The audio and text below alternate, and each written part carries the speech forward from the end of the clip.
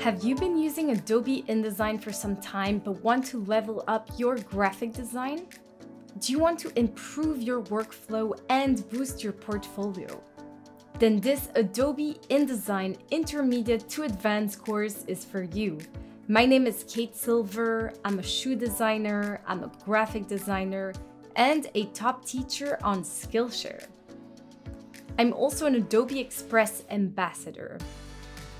In this super hands-on course, we will cover 8 projects to boost your portfolio. I will teach you lots of optimization and automation skills to save you lots of time in InDesign.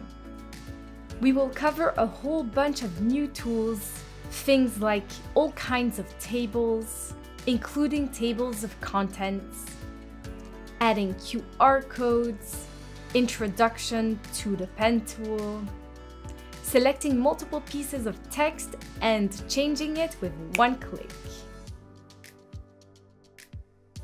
adding shadows and effects and saving a template for these called object styles, saving brand colors and importing them in other InDesign documents and other Adobe softwares, adding advanced bullets and images inside text, how to set a default font and other default preferences, and most importantly, the famous paragraph styles and character styles, which lets you save and reuse text formatting styles to make sure that text is consistent across all pages and documents.